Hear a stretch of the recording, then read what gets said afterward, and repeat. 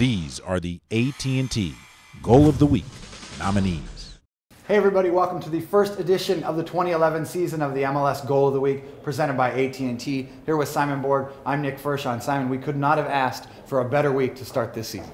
Nick, between all the goals and all the stories we've had, you'd have to argue this is the best opening weekend in the league's 16-year history. Yeah, it was tough to narrow down to 5 goals, but we did it. We'll start with Juninho, the LA Galaxy midfielder. With all due respect to his goal against the New England Revolution on Sunday night, it was that first one against the Seattle Sounders that starts off our list. Anticipation from Donovich. Looks to drive LA forward. Juninho, it's opened up for the shot, and he's done it! Some Brazilian magic from Juninho, and LA have come to Quest Field and silenced the Sounders crowd again.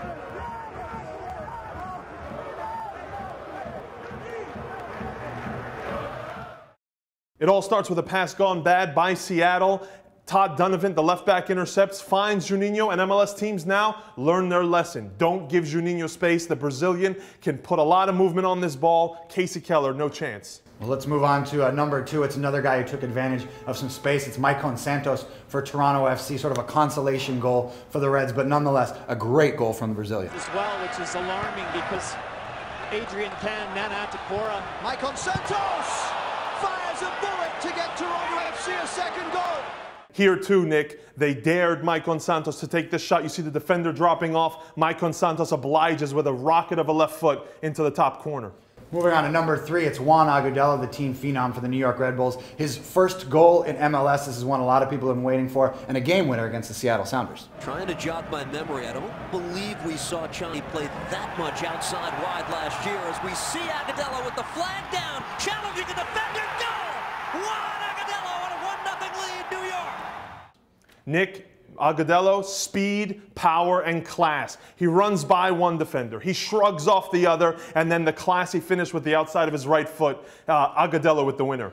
From the youngster to the veteran, it's Milton Rodriguez, the FC Dallas striker, with a nifty finish against the Chicago Fire, the equalizer.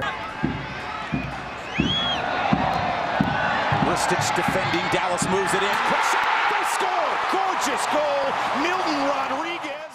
The left back, Zach Lloyd, does all the work here, gets by 2 defenders, puts in a good cross with his left foot, and Milton Rodriguez faces up the cross, and with the left heel, nicks it in. A classy finish from the veteran. Last but certainly not least, it's Jamie Smith, the Colorado Rapids midfielder, the Scotsman with a great strike from distance, the 3rd goal of that 3-1 win for the Rapids over the expansion Portland Timbers. Goal of 2011, but the 31st of his Colorado Rapids career. Chance for the